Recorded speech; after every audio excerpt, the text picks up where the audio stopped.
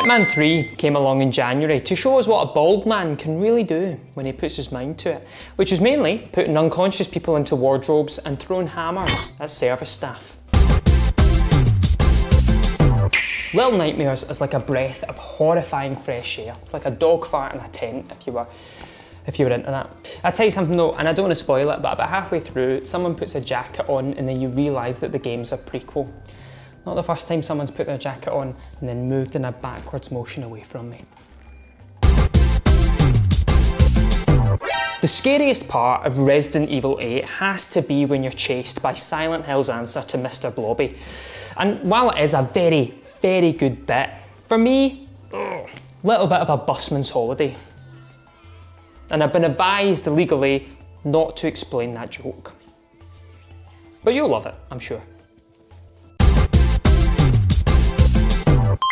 The only thing dread-inducing about Metroid Dread was that at some point I knew it would have to end. Oh wait, that and the awful story. But look, this is Nintendo at their very best yet again. This game has lightning fast pace, almost perfect combat.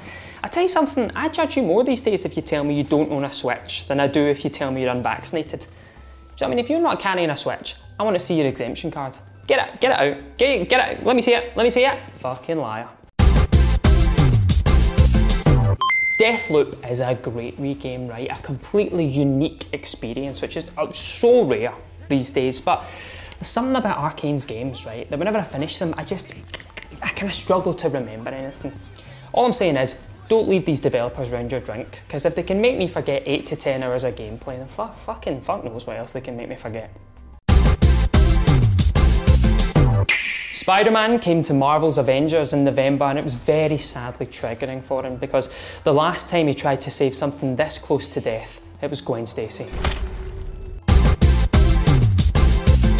You know, VR is incredibly immersive, almost too immersive, because you see, I thought I'd bought myself an Oculus Quest 2 and a copy of Resident Evil 4 VR, but what I'd done instead is actually bought a plane ticket to a remote Spanish village where I just went about shooting all of those villagers in their shins and pushing all their furniture up against the windows.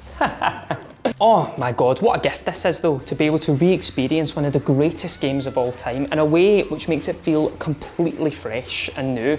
And yeah, alright, you need a Facebook login to get your Oculus Quest to work, but to be honest, there's some things worth sacrificing your human rights for. And with San Andreas VR coming to the Oculus Quest soon, honestly, they could tell me the only way to play that would be to get into Guantanamo, and I'd be like, guys, I did 9/11. It was me. Where's my jumpsuit? Can I come in? Look, can I get a shot? When can I get a shot? How many people are in front of me to play? 6? Fuck. So there you go, some of my favourite games of last year while we're well into 2022. What a waste of time. I hope you've enjoyed it. You can follow me on Twitter. You can check out some older videos if you like, and I'll see you again in, I don't know, like 7 months time, whenever I can be asked doing another one of these. Bye.